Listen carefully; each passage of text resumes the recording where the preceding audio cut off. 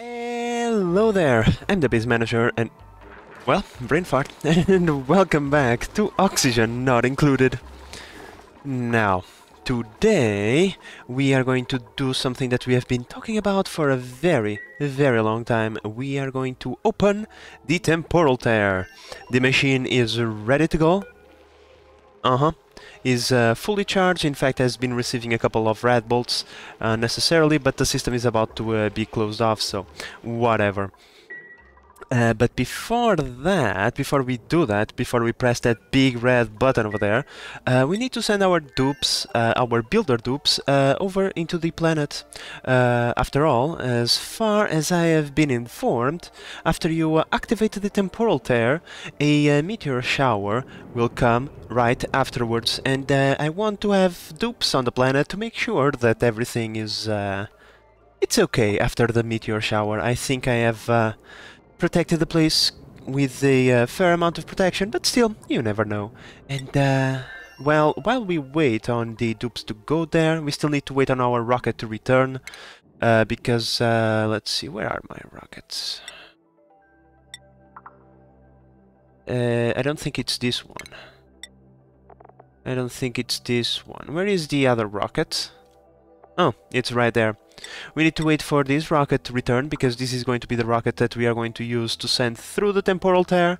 I don't want to send my colonization rocket. I feel like Nails and Dupes should be on the other planet monitoring the situation, and so it's probably not for the best to use this rocket. We'll use the other one instead. So there is still a few things that need to be done before we can activate our endgame scenario. Okay, so first things first. We need to fill up the cooling loop over here. This is the thing that is going to control the temperature inside of our Rocketeer lounge. After all, we can't leave this colony without having this thing fully operational. We can't trust the dupes to do anything by themselves. And then we need to fill up the system, the water filtration system over here, with a little bit of water just to kickstart the process, and as the dupes use the bathrooms we'll have more and more water. So we need to do these two things first before we even think about the temporal tear. Okay, so first let's fill up our cooling loop by connecting this. Let me just cancel any override thingy. Now, as per usual, I'm going to leave a few gaps in the loop, just so there is no hiccups with this. That's why the pliers mod is one of the most useful things ever. I wish they made this standard, because it's that useful. It's pretty much the only mod that we have in this playthrough. Okay, I think we can cut it off now. That way the pipes are going to be emptied out, and it's almost perfect. There is a small gap, but that's fine. Now, temperature-wise, we want this to be active if above, let's say, 25 degrees. Okay, so for the water, we are going to use this pipe that we are using to supply our storage of water for rocket use. Right, this is the water that we use to resupply our rockets, to send into the cabins and whatnot. But we just cut the pipe over here, build a bridge, and then we have this pipe over here that should be connected like so. And we just need to send enough water to fill up this pipe. Not this one going into the restrooms, and then we can turn off this thing once again. This is just to deceive the automation signal to have the liquid shut-off open. You know what would be pretty useful? To connect the pipes in the correct way. I already made a mess. Oh my lord. Okay, I have the pipes backwards. Well, I had to make one final mess, right? Let me just fix this rather quickly. Okay, here we go. The mess has been fixed, and the pipes are full of water, which means we can come over here, disconnect that, and reconnect that, and turn this off, deconstruct everything in there. Cool. One final thing is left to be done, and that is to add a atmosuit checkpoint right there. Do you really need to stand right there to build that? Was that really necessary, Lindsay? You know what? It is time to send you back into the ice planet. I think the time has come. Oh, finally, a dupe that appreciates the effort that we went through to give him something nice. Are you enjoying your time at the beach, Nicola? Let's take a look at the light overlay. It's already well lit, so he's getting the maximum bonus. At least I get to see my dupes enjoy this thing, you know, unlike the disco that we built for them that they just ignore. Okay, both dupes are inside of the rocket. It is time to set automatic... what? Automation control? Rocket... No. Yeah, that's what I thought. That's what I thought, game.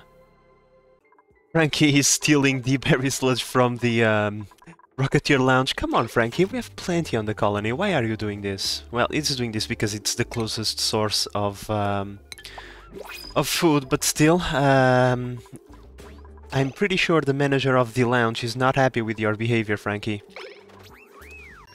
Okay, my friends, so the snazzy builder team is already here. I'm not going to activate this until I have the other rocket ready to go. I am unsure if the temporal tear it's only open for a certain amount of time or if it gets permanently opened, but still I kinda want to be on standby for that event. After all, it's only going to take a couple of 2 cycles for the rocket to arrive, 1 more cycle for the rocket to be ready to go, and then we are going to send... I already selected the dupe that is going to have the honor of doing this, and that dupe is going to be Gossman. It's easier to see over here. Gossman has been one as pretty much the 3 beginner dupes. I'm pretty sure it was Gossman, Abe, and someone else. I don't remember who the other dupe was. I think it was either Lyra or Jean, one of these 2 dupes. So given that Gossman gave so much of herself to this colony, I think she is the one that is going to have the honor of going through the temporal tear and discovering what it is on the other side. And besides, she is the colony lead scientist. This scientific endeavor could not be taken by anyone else. Okay, so here is Otto with the rocket, or at least that's what the notification is telling me. Fan-freaking-tastic. Now, the Rocketeer Lounge comes really handy at setting up the bedroom again. Come on, let's just wait for the animation to finish so that Otto appears on the list. Otto, you go there, Otto, you go there, and Otto, you go there. You can enjoy all the commodities of the Rocketeer Lounge, because, yeah, like, me trying to remember whose bedroom is whose is, like, really difficult when you have 20 dupes. Like, I can remember that this is Nail's room and this is Lindsay's room because I just set them up so many times that I remember now. But yeah, the other ones, pfft, good luck. I have to go through the doors, look at the custom permissions to discover whose room is whose, and this way is much simpler. Just, you know, just select one room at random and they are good to go, especially because they should be going back into space in no time. Well, my friends, the time has come. I waited for a brand new cycle so that we had plenty of time to deal with everything.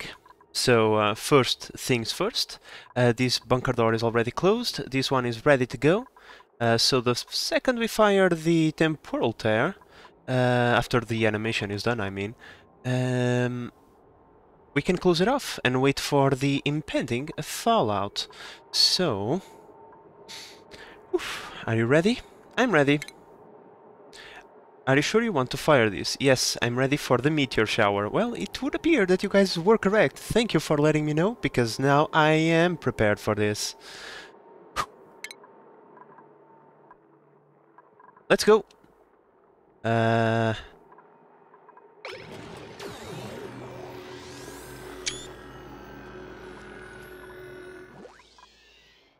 Let's see if the star map has anything to show us. Oh, there is no like animation in the star map, but that is now open. Cool. Okay, let's just you know, witness the rest. Oh shit! Here he comes. Really? I don't even have time for the. Okay, close that immediately.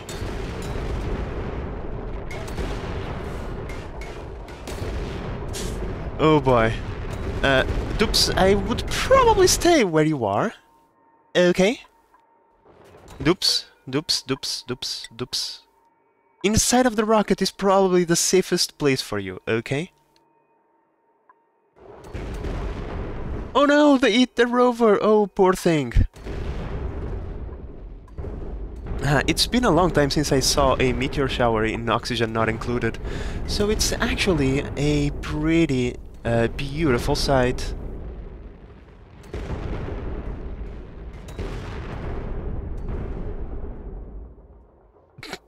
Okay, the meteor shower is done.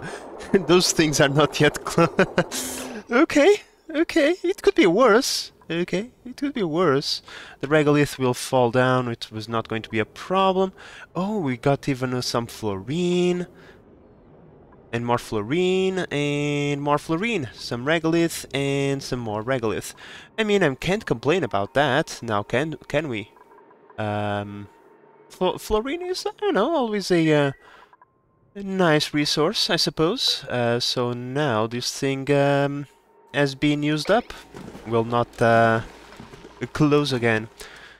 Okay, okay. Can open this now, I suppose. Let the rocket take its course. But now let's return into the colony. This rocket is already prepared. Wow, Gossman, you are really excited about this mission. You are already inside of the rocket. Okay, I mean, sure. Sure, okay. Gossman was already the pilot, but I didn't call her in. Otto, you are not part of this crew. This is a one-person job. Are you ready, Gossman? Are you ready for this great journey that you are about to partake? Let's not change crew, let's change our destination. All dupes salute. Gossman, it was a pleasure meeting you. Supposedly this is a one-way trip, but you never know. They might always come back.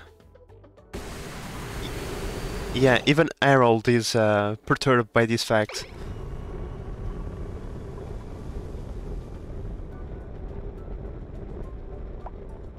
This journey is going to take 6.1 cycles, but that's fine. That's perfectly fine. After all, Gossman is not as an experienced pilot as our other Rocketeers, but our other Rocketeers are not as an experienced scientist as Gossman is. I mean, while we wait, there is no reason not to send more missions into space. After all, life continues in the colony, and work must be done. Okay, so we are mere seconds away. Let's all witness this moment together. After all, it is a great achievement for our colony. And for myself, as I have never reached a end-of-game scenario. What now? Okay, so now we must order Gossman to enter the temporal tear. Whoa, okay. Imperative achieved. The great escape. Okay, let's see, proceed.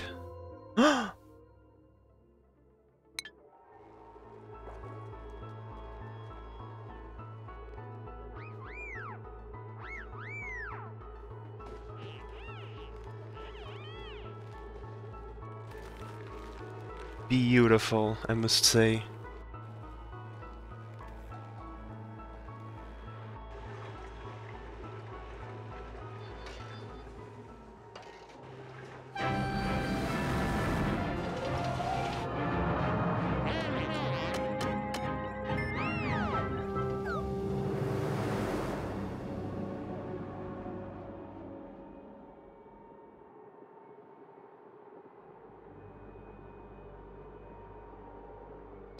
We have always viewed the temporal tear as a phenomenon to fear, but like the civilizations before us, the call to adventure asks us to confront our anxiety and leap into the unknown.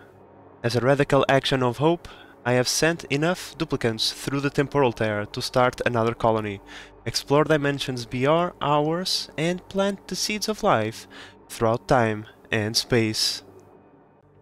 Well, my friends, I am pretty happy with the results, because well, this is the very first time that I have finished the game. In essence, I mean, there is three endgame scenarios, and for the first time I completed one of them, and I have seen the end of game cutscene, the infamous end of game cutscene. So yeah, it only took me almost 800 hours, but I finally achieved that, and I'm pretty happy, my friends. Thank you so much for accompanying me in this adventure, and let me tell you, it was pretty enjoyable. But like all things... What is this? Temporal tear, rocket debris incoming. Oh. Oh, that's... Okay, so we now know what happened to Gossman. Oops. Let's pretend she's happily living on the other side and not torn to 1,000 pieces. But in any case, my friends, like I was saying, like all things that are good, everything must come to its end. So before we leave the Cosmic Manager's Lounge for good, how about we make a quick overview of our colony? After all, this is one of the most successful colonies, even though there was a couple of tragic events that unfolded. But, you know, tragedy and drama go hand in hand, right?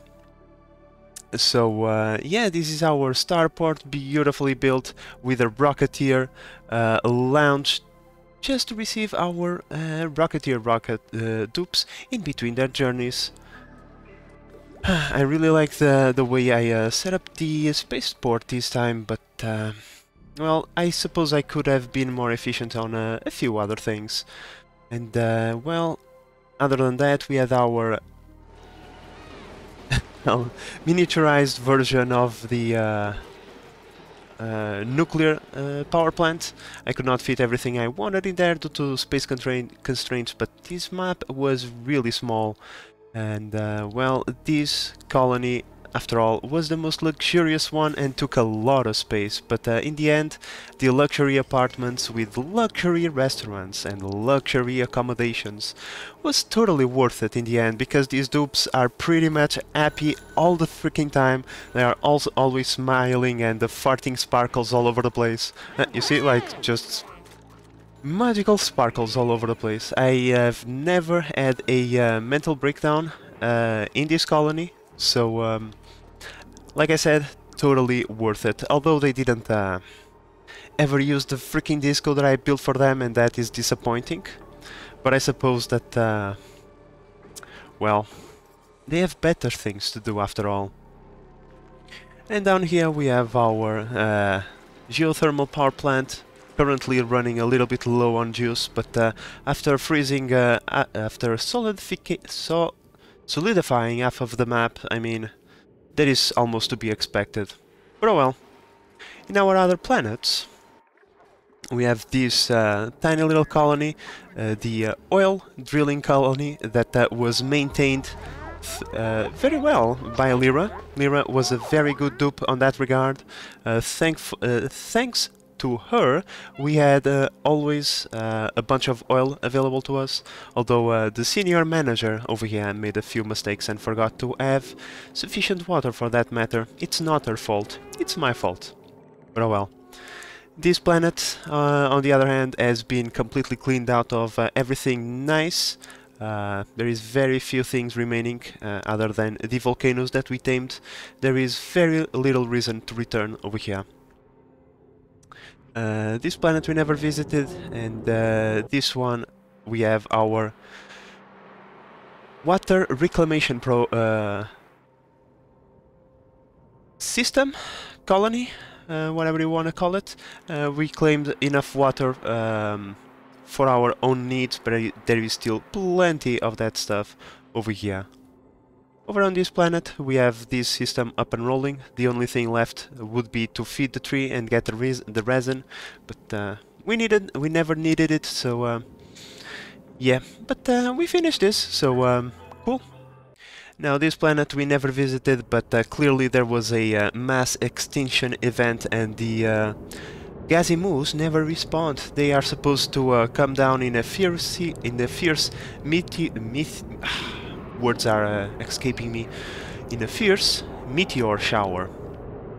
Apparently that's how they are born, but this map never saw a gassy moose again. And over here, well, this is an abandoned colony. Health and safety in the workplace determined that this colony should never be returned to, as there is plenty of hazardous things in the way. Not only that, there is a continuous meteor shower coming. I noticed that meteors are still coming from time to time, so the dupes have no more reasons to return here, and therefore it was classified as an abandoned colony. And that's about it, my friends. So, with all of that said, I sure hope that you have enjoyed this playthrough, and if you are not yet subscribed, please consider doing so to help the channel grow. But, oh wait, what am I doing? There is one final thing, my friends. Forget what I said, okay? Forget what I said. There is one final thing, and that is Season 3 of Oxygen Not Included. Like I said, this was the first time that I have achieved an endgame scenario, but I don't want it to be the last time. I want to go for the other two endgame scenarios. So next season, I say that we go for the Spaced Out DLC only end scenario, which is the Cosmic Archaeology. Unfortunately, we could not achieve this one due to the artifacts being updated mid-playthrough, so yeah, this one was unable for... it's impossible for us to get this one. So yeah, I would like to go for this one next. And yeah, Season 3 is probably going to take a little bit of time to come. I want to play another game in between seasons. I've been playing Oxygen Not Included for almost a year now. Well, not in a year, probably 6-7 months. But it has been a long time. So I kind of want to give it a break, come back to Season 3 with a clear mind, and then we'll go after that achievement. So if you have any suggestions on what I should be playing in the meantime, I would be eager to hear, but should not be something that takes too long. So I'm thinking about maybe 20 to 30 episodes max, so that I don't take 6 months. 6 months? Words are escaping me again. Coming back to Oxygen Not Included. But, oh well, I already yapped my mouth long enough, so with all of that said, once again, I hope that you have enjoyed this episode and that you have enjoyed this series. If you have, please consider subscribing and help the channel grow. But in the meantime, this is the Base Manager signing out. Bye bye!